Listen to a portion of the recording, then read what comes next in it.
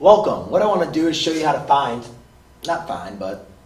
the simplest answer to this expression. So I wrote down the rules of exponents that I'm going to use in this problem, and I'm going to try to touch base on almost all of them except for the division, as this one doesn't have any division in here. But I want to go through each one of these rules as I'm explaining how I'm going to use them to simplify it. So the first thing I want to do is part of PEMDAS. I see I have parentheses up here, so I'm going to want to make sure I distribute to get rid of those parentheses. So what I notice is I have a term here with a couple exponents raised to another power. So when I have something raised to another power, what I notice is I'm going to multiply my two exponents. Well, sometimes we have exponents, sometimes we don't. You can see here this 2 does not have an exponent. So we can put in the number 1 because 2 raised to the first power we know equals 2.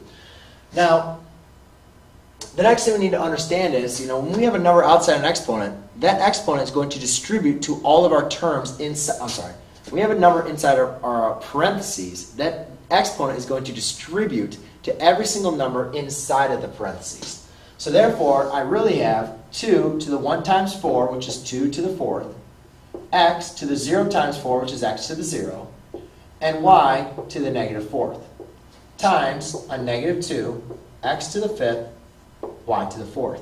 Now, x raised to the 0 power is going to equal 1. That's actually another kind of rule we can talk about. So therefore, that's going to equal 1. That's going to kind of what we can say is just cancel out.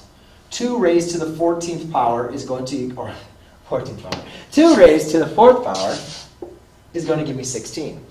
Now, y to the negative 4th, before I do anything with this, before I even notice this and say, oh, you can put it below, what I can do is I can say, well, I'm multiplying y times y, so I can say y to the negative 4th plus 4 times negative 2 x to the 5th.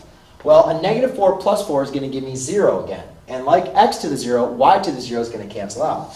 So therefore, I'll be left with x times negative 2 x to the 5th. Well, now all last I have to do is multiply my 16 times my negative 2, which will give me a negative 32 times x to the 5th. And that is simply all we need to do. Just make sure we know our multiplication rule to add our two exponents. And that's it. That's all we'll need to do to simplify our answer. Thanks very much.